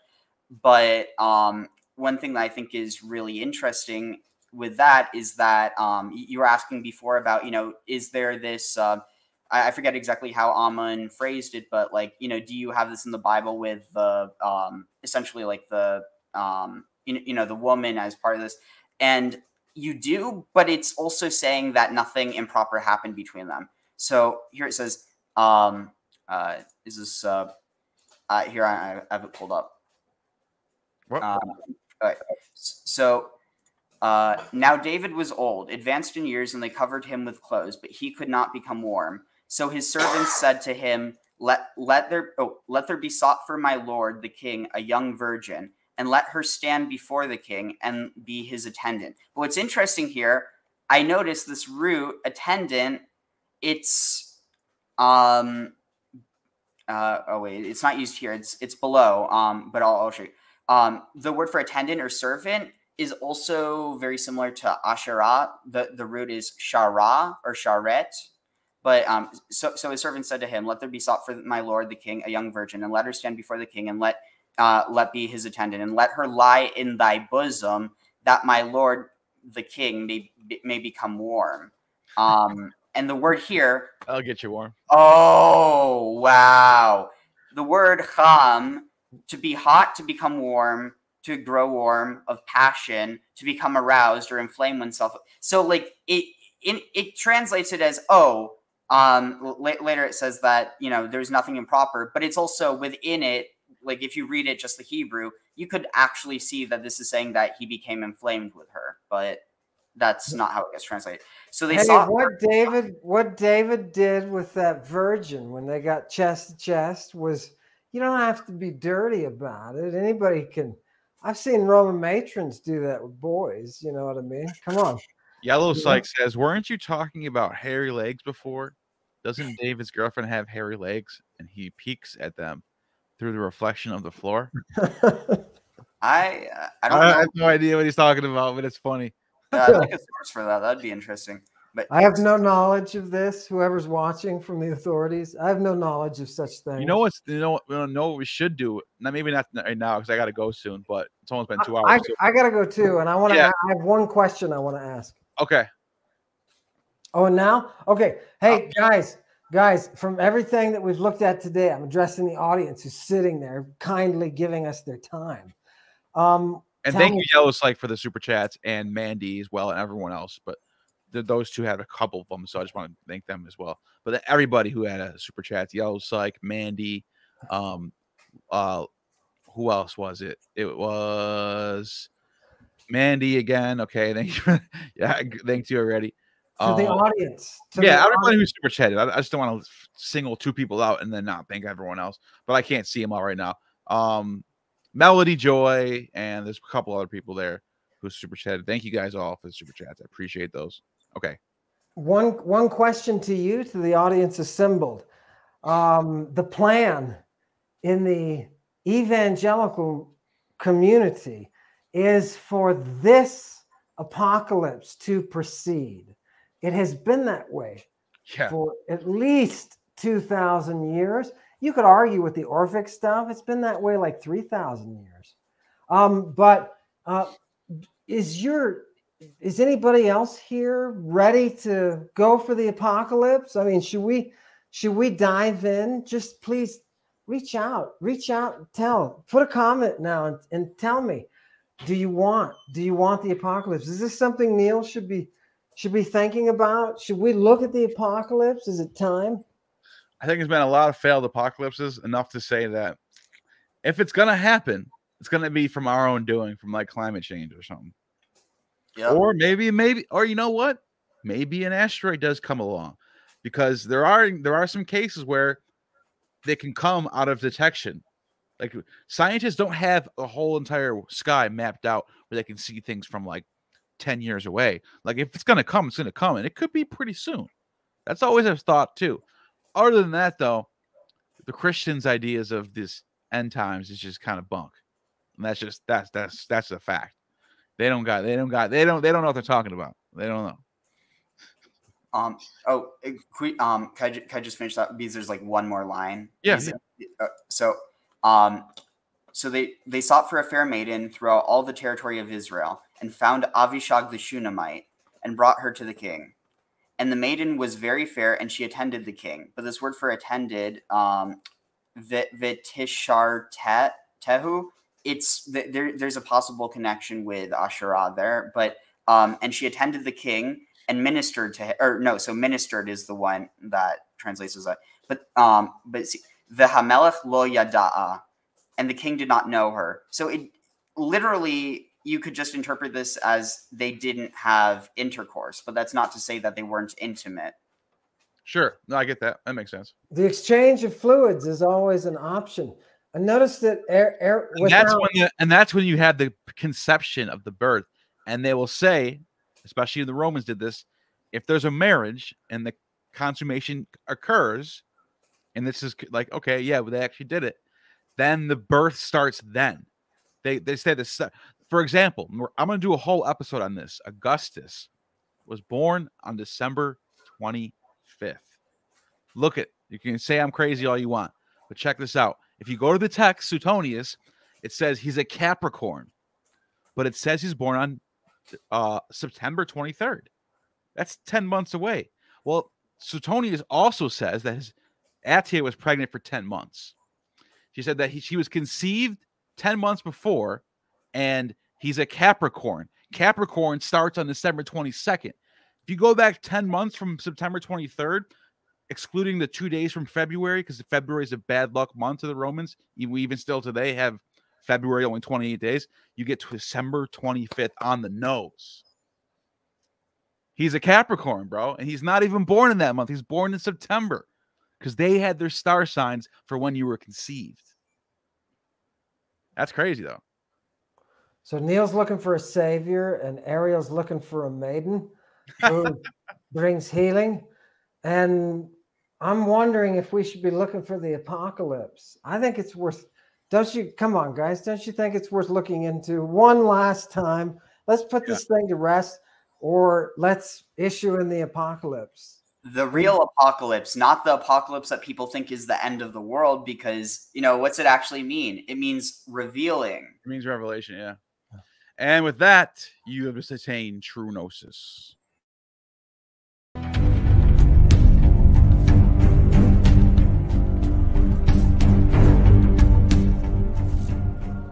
You have just attained true gnosis. The demiurge has no power over you.